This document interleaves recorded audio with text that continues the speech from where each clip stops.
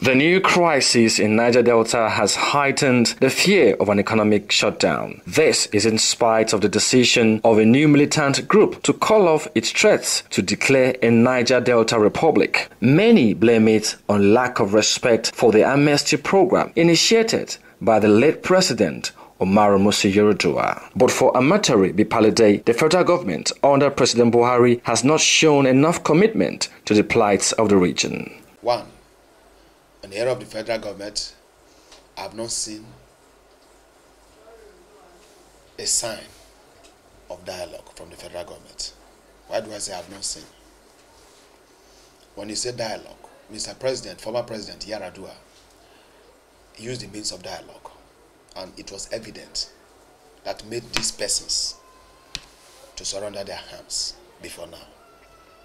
The federal government, I have not seen an atmosphere that motivates these avengers or these persons out there to say, yes, let us go into this dialogue.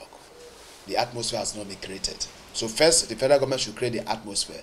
He also took a swipe at Niger Delta elders, many of whom he accused of taking advantage of the struggle to amass wealth for themselves. The issue of dialogue, one, should not be politicalized.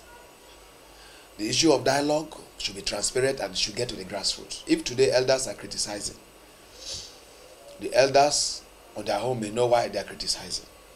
Well, like I said earlier, every agitation today is geared towards the total neglect of the region and the unemployment.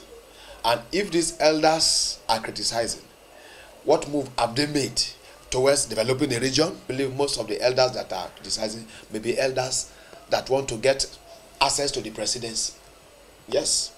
And getting access to the presidency, leaving the region undeveloped will not solve the issue. The group advised the federal government to genuinely tackle the issue from the grassroots by engaging credible and respected individuals in the Niger Delta to end agitation in the region. Ajay Nelson, PTV News, Port Harcourt.